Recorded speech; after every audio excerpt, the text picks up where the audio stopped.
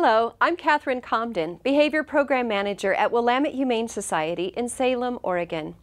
Have you ever had a pet with a serious injury and wished that you had a choice for local options beyond what your regular veterinarian might be able to provide? Physical rehabilitation, including laser and hydrotherapy, exercise and electrical stimulation therapy, can improve your pet's return to a normal, active life. Specialists from Salem, Oregon, Animal Rehabilitation will be here today to tell us more and show you how to improve the health of your companion animals on this week's Pets and People.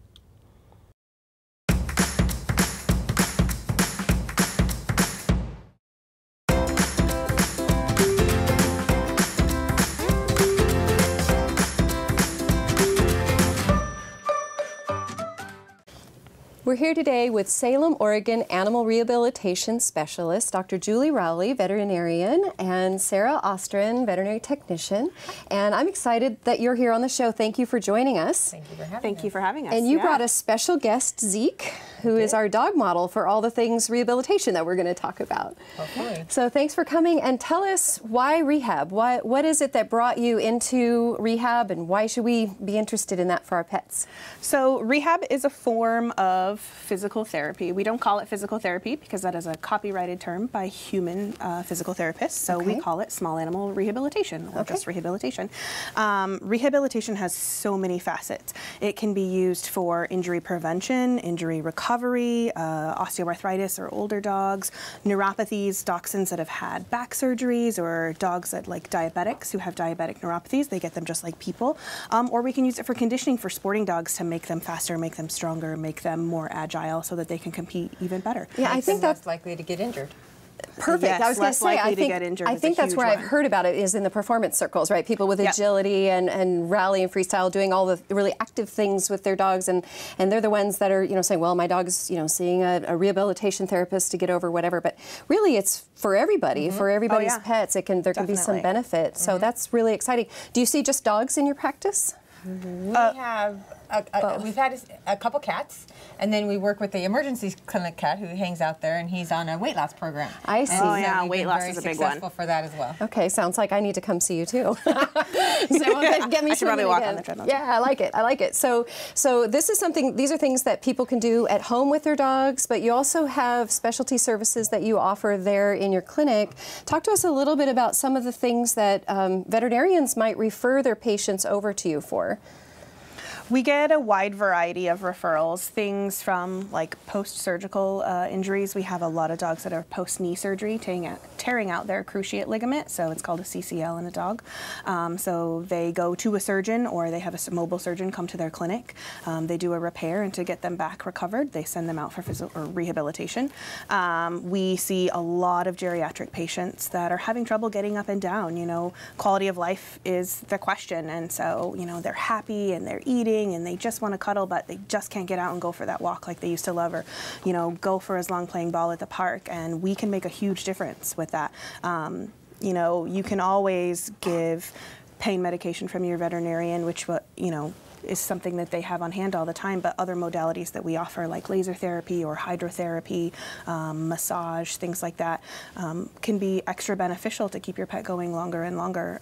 That was part of the reason Julie started rehabilitation. So I've been a regular veterinarian for a long time, and the frustration with seeing some of these older pets and just being able to give them this pill and then adding on that pill, and pain has many different pathways, and so we attack it, but then we get to the point where there's just nothing else we can do, and then it's really frustrating because you have this older dog and everything is great, but it just needs to be able to move. And so the underwater treadmill really just makes a difference in how these dogs move, and it's kind of amazing.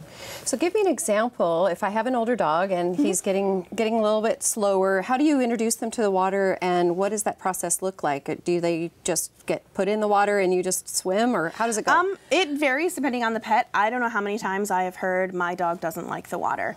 I will say that those dogs are actually probably my favorite, because they're the ones who don't want to play and splash and and like be ridiculous and throw toys in the water. They just kind of get in and go, oh, okay. But our water is special because it's heated, which is a big part of why hydrotherapy is important. So it's between 85 and 90 degrees at all times. And that helps the body perfuse blood and things like that into the muscles, which help them relax. It's kind of like sitting in a hot tub. Sure. You warm up those muscles, you heat up collagen, which help things relax and be more elastic, which makes mobility a lot more simple when you're stiff and sore.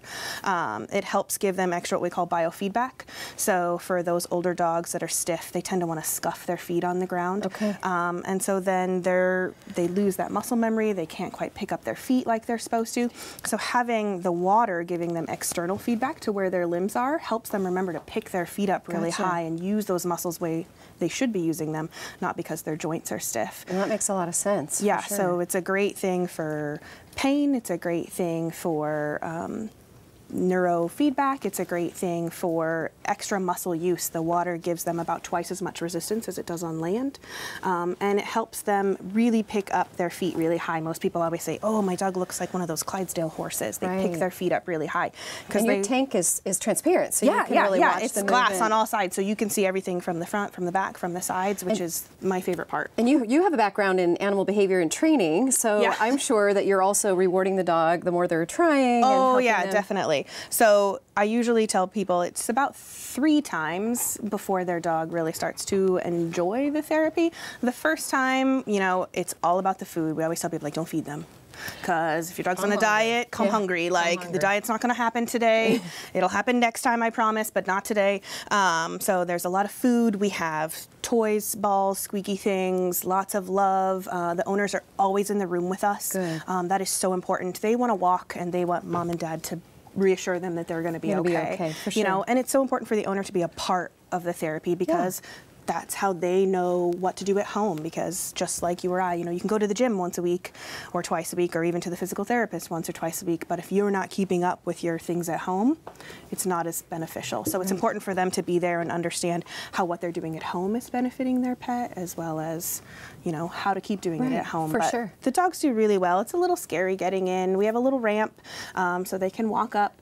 I feel like the worst part is probably the noise from the machine when you hit the the fill button. It kind of goes whoosh, and they kind of, oh, where's it coming from? They kind of look around, but they do really well. Lots of cookies, lots of attention, lots of encouragement, lots of positive, it's okay, it's good, we're so excited.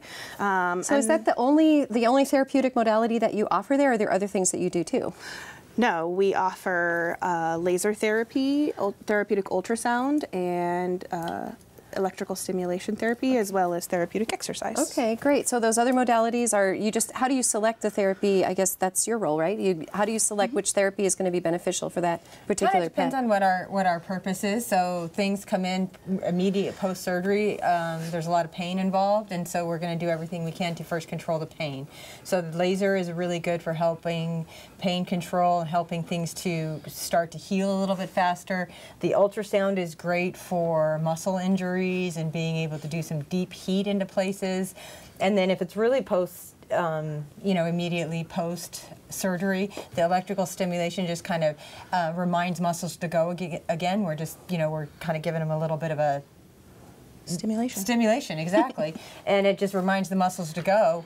And we've seen some pretty significant improvements in a fairly short time. Fantastic. And so, and then these are just things that we do in addition to what the regular veterinarian is already doing, whatever pain management and other things that they're already doing. So you work really closely with the consulting veterinarian to make sure that they're involved in the process and they're aware of what's happening, and there's messages back and forth. We try to, yes. Yeah, we fantastic. really try to. I'm sure people locally are really excited to have you here because you're the first rehabilitation company in the area, right? We're hoping so. Yeah, I like it. We're hoping to work with them very much. Fantastic. Well, that's exciting. And so we have a bunch of equipment here. I'm sure Zeke is super excited to show us all of the things. And I would love to be able to have you guys explain to the viewers at home how each of these things works, maybe some of the things that they can do at home to help strengthen their own pets. What are some of the safety issues in doing these sorts of things? And so can we move into that? Yeah, definitely. That would be great. So I'm going to Sarah, I'm going to to turn it over to you and let you do most of the teaching and talking from this point. Sounds good. Okay, so one of the really basic things that is great for your pet at home is core strength. And so we do that with some really basic exercises. One of them is a sit stand or a puppy squat, basically. And so what you do is asking your pet to do something simple, like sit, and then to stand up. Zeke, stand. Good. Now, the important thing to remember about a sit stand is it's all about the rear end. So most dogs, when they sit nice and square, which is great. But then when they stand up, they want to use their front legs and pull themselves forward. And so what that does is uses a lot of chest and upper body, but we want them really focusing on their rear end. So when we ask them to stand, we basically make sure their front feet can't move and they just lift their rear end. So they're focusing on just their quads, hamstrings, gluteal muscles, lower abdomen to push themselves up and down. One way to make sure they do this is to put them on a confined space where they have to keep their legs kind of underneath them, that they can't pull themselves forward. Another thing I have clients do is, you know, when you're sitting in the recliner at home, have your dog come up to you, put their head in your lap, ask them to sit. And then if you slowly reach over and touch their rear foot or tap on their lower abdomen, most of them will go, "Ooh, why are you touching me?" And they'll pop their rear end right back up. Oh, very good. That's an easy one to do at home. Yeah, it's a super, super easy one to do at home. Can teach their pet just to get into that position without using those front legs to come forward. Exactly, because they can't go anywhere. So it's a super easy way to start. One of the other things we do is sit pretty. So Zeke is doing them all on the wobble board because he's advanced. Yeah, he's a very young, healthy, and when I happy boy. When I saw him come in, I saw you guys kind of fiddling around, just getting him warmed up in the room, and I was just impressed with how muscular and strong he is. Like he is extremely aware of where all of his feet are, and the muscles just are there. We've been working with him a lot since we opened SOAR, just so we could kind of get used to using all of our new equipment and get used to how to use our space because we have a smaller space. And Zeke is an agility dog. Julie has a lot of fun doing agility with him. So she wants to make sure he doesn't hurt himself. You know, as his doctor, she wants to make sure he stays as healthy as possible. For sure. So for the sit pretty, one of the things you want to do is get them again in a space where they can't really back up or get away from you. Sit.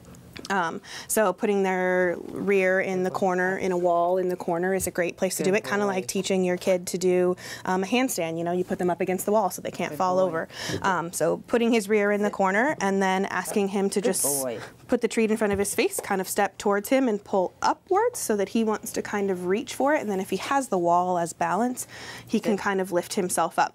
The goal is to make sure he stays square and on his haunches on the ground though, because if he stands, see how his rear kind of stays on the floor? If he gets up on his legs, he starts to engage more his hips and his quads, which is great, but I want this exercise to focus on his core, on here. For sure. So I want him stable and just using his back to So this is a trick that we often teach in pet dog classes. Who knew that it was going to be beneficial for rehab? And one of the tips that I always give people with teaching this trick is don't start with trying to do the whole thing, right? Yeah. It's okay to reward them for just that little bit of stretch, a little bit at a time. And eventually they can build the strength. It's just like me, somebody telling me to sit down and do 100 sit-ups. Not going to happen. Not going to happen. Not today. Me either. Maybe after a few months if I had a personal trainer. Right, exactly. But don't expect too much. Yeah, nothing happens right away. It all takes time for sure.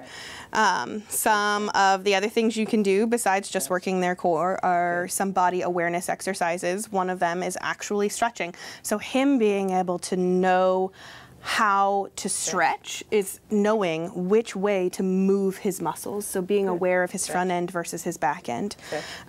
So having him do something simple, like following the treat down like he were going to lie down, but not completely, asks him to stretch his abdominal muscles here as well as his hamstrings. His hamstrings, or dogs' hamstrings in general, are one of the hardest muscles to stretch. So teaching them to bow is also another way we do this. It's a great way to start stretching those muscles. Good stretch. Good, fantastic. Job, so those Zeke. are easy things. Also doubles as a trick. Again, very exciting. Right, so bow. So it goes both ways. Let me tell you, having a training background has been more than helpful for this career. I honestly have no idea how I would have gotten as far as I have without knowing. I mean, how do you convince a dog to stand on a giant purple peanut? Right. Well, we'll get to that in a minute. We'll get to that. We will. So with this, is this a special wobble board that you purchased for this purpose? Is there something similar that people can use at home, or how can they get the wobble with a safe piece of equipment? Yeah. So my favorite thing to tell clients is start with something simple like a couch cushion. Okay. So that soft floor has more give than your solid floor at home. Going to the beach, walking on sand, having a sand pit, something like that works great. But as you get more advanced, things like an air mattress. And then you can inflate and deflate the mattress depending on how much stability you want them to have. I like it. When I'm working with horses, we do clicker training with horses, and we use a giant mattress that we found at the side of the highway. Right. We picked it up, hauled it to the barn, and we use it to teach them some balance and to teach them those core, how to tuck in and all those together. things. So if you have large animals, this is something you can use it the same way. Yep. That's fantastic. Yeah. So cavalettis are something super simple, and for those of you that do agility with your dogs, probably think they look really familiar, like agility jumps.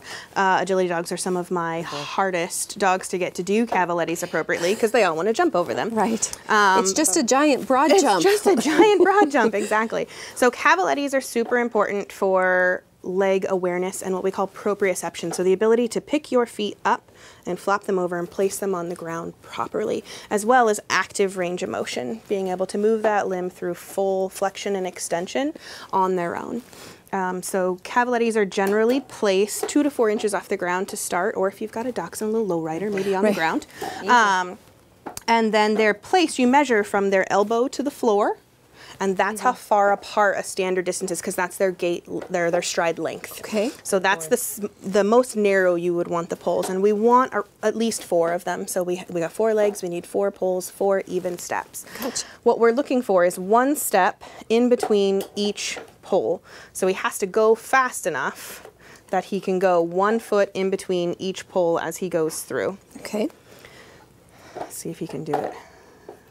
There we go. That was better. Yeah, gotcha. Yeah, so we want 1 step in between because that is a normal gait pattern. And the ultimate goal of rehabilitation is pain management and normal motion. Gotcha. And then you can work on speed and muscle mass, but you have to have pain-free normal motion first. And so these are a super simple exercise to help condition them into making sure they're not stumbling over their own feet or getting too excited. We see a lot of dogs that are just like, and spazzy and want to jump around way too fast, and they stumble and stuff, and that causes injury. And so if you take one of those dogs and put them in a sport to get that energy out, they're honestly more likely to injure themselves. I see, because they don't even know where their back feet are. They don't. Cool. The I don't know where my bum is disease is something that we talk about that. We talk about that in the puppy classes that I teach too. We talk about using just a ladder, just laying a ladder down and letting the puppy, climb through the little rungs on the ladder. And although it might not be the exact correct distance, they are starting to learn where those back feet are. Exactly. Yeah, it is a total body awareness. Cool. So people can make these at home using broomsticks or... Yeah. So I've had a lot of people use just wood dowels inside fencing or what is gutters, like old gutter things. I've had people put them on their sides, depending on how tall your dog is and how tall you need off the ground. The little dogs, rolled up towels work really well. Anything you have just sitting at home. I've even seen people just use egg crate, like the egg crate foam, just to set in their hallway. And so anytime the dog walks back and forth down the hallway. Pool noodles. Another use for pool noodles. We use pool noodles in rehab all the time. Tell us about these purple balls here. So these are balance discs. It's very similar to like a human Bosu ball. The flat side on one side and inflated on the other. And again, you can inflate and deflate them as you need for how much wobble you want them to have. So as we started out using our core and then we work on our limb awareness, then we're actually going to try and separate the body into 2 separate entities, knowing where his rear is versus where his front is. Okay. So we're getting things a little bit harder. We're also asking him to be on 2 different unstable surfaces. So I can see he can't just go from side to side. Every muscle in his body is activated on these. Yeah, it's the nice thing about Zeke too. He's so in shape. You can easily see everything kind of go. So we use these for big dogs, for little dogs. They're great. depending on how inflated they are, determines how much they move.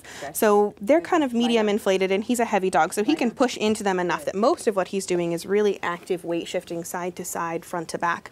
If we had it super inflated where he couldn't really push on it, it's going to move in actually like almost like an earthquakey type shake, and that's going to use a different type of muscle fiber. So you have slow twitch muscle fibers and fast twitch muscle fibers, and they do different things for the dog. One does like balance, and one does speed. And so those quick twitch muscle fibers are great for speed. And so depending on what we're working on for that dog, we can inflate and deflate equipment depending on what they need to work on. Or if I have a dog who has bad rear end balance but pretty decent front end balance, I can inflate one and deflate the other and use them differently. So how would we manifest this at home? What are some things, if we don't have this special equipment, are there similar things that we can do for them? So similar things like the wobble board, having the air mattress or the couch cushions, but then maybe asking him to do two different things. So like maybe a small flat pillow versus like a really inflated pillow, or a memory foam pillow versus an air mattress. Like they're going to give you different feelings. Different textures are super important. I don't know if you can kind of see, these are flat right now, but on the other side is knobby, like the physio roll. So it gives them extra feedback, giving them extra textures, and so how their nerves respond makes a big difference. Oh, okay, sure. Back up. And so if you have a dog with a neurologic dysfunction, it's great to give them different feedback at different times. So the feeling that he gets when he's shifting weight onto the foot with the knobs versus the foot he's not shifting weight onto are going to be super important for feedback to his brain. Gotcha, very great. Oh, that's fantastic. All right, and we have one more big old final finish piece of equipment over here. Let's go take a look at that. Okay, step up. Good There boy. we go, good boy. So this, or these are our physio rolls, or peanuts, most people call them.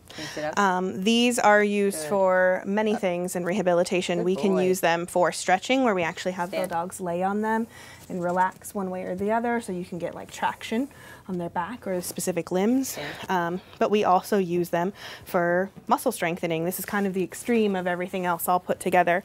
Most of the time when we put them all together, we kind of stack them up small to large. I call it the mountain climb. So for dogs that are getting ready, that are going to be doing things like hiking and need to be able to jump over tree stumps and things like that, or dogs that are agility and doing flyball, for example, and need to turn quickly and bounce off of things and push off and jump over. Stand there. Peanuts are a great way to do that. We are getting the individual movement from individual pieces of equipment, like we did with the discs.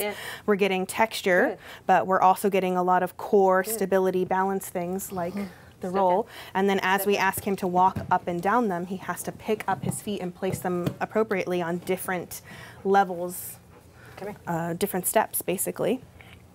We can stabilize them with numerous different things. We have the paw pods, which are great for targeting. We use the other equipment to stabilize. Zeke can go up all the way on the physio roll and balance himself. We tend to always be pretty close to them, making sure the peanut is stable. Zeke is a little bit of a wild card sometimes and likes to kind of throw his body around. So they wobble a little bit more with him than they do with most dogs. Or at least most of our normal patients who are coming in for recovery of some kind. Right. But one of the really cool things Julie has taught him to do is to be able to walk forward and backwards with the physio roll. So he's getting some good limb awareness as well as balance to move himself around. He's really good at the back up. Which is great for using different muscles and for hind end awareness, because he's using his back end to lead himself. But he's also in what I like to call a puppy plank.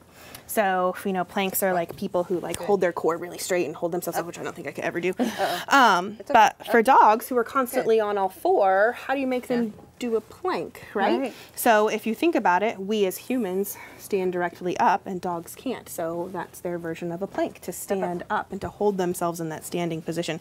So this is a great way for him to engage all those core muscles, kind of like the sit stand prepared him for, but then to do it while moving as well. Gotcha. So that's really exciting. So this is probably something that would be really difficult to replicate at home. We probably need to have that kind of equipment, or do you have ideas? You'd be surprised. There are lots of different ways. You can use a regular yoga ball. Okay. You don't have to have a physio role. Getting a big enough yoga ball if you have a big, long dog is important. But I have a dachshund and I have a yoga ball, and she does great on that. That's where he started, was just a regular old ball at home. Okay. You know, not on top of it. You know, again, going back to the safety thing, you want to make sure that it's really stable and easy. And stable is the big thing, and so you're not asking a little dog to climb straight up there. But he started just putting his front paws on a regular exercise ball, and then I would have him walk around it. So with his back feet on the ground, and he would just walk around it, and he got very comfortable with the ball. In fact, he asks to play on the ball many times in the evening. Okay, that's his exercise and entertainment all in one package. Exactly. So and you just sit there on the couch and just feed him cookies for doing all the things. Yeah, I like it. Sit-stands and stuff. Yes, Easy to do at home. This is something that's fantastic, for sure. You can do planks on your couch, having them put their front feet on the couch, which is something they probably do to come up to you to say hi in the evenings anyway. Yeah. And you can make them more difficult by asking them to shift their weight. So having a dog that's sitting with their feet on the ground and their feet on you, and then you lean and shift their hips back and forth. Fantastic. Or just kind of push them at different angles so they have to wiggle and keep their balance. Or maybe even picking up one front leg so they're balanced on both back legs and only one front leg, and shifting it around. So there's really a lot we can do at home. Oh yeah, there's so much stuff. I'm really happy and thankful you guys were able to come in today. We're just about out of time, so I want to make sure that we share the resources on our screen to make sure people can get in touch with you or have veterinarians reach out to you if they have patients that could benefit from rehabilitation. So we'll put that up on the screen for you. Perfect. And thanks again, Dr. Rowley and Sarah, for coming and showing us all of these things. And Zeke, thank you for coming and doing all your workout right here in front of us. I'd love to see you down at the shelter, Willamette Humane Society in Salem on Turner Road. Come on down where you just might meet your next #1 fan.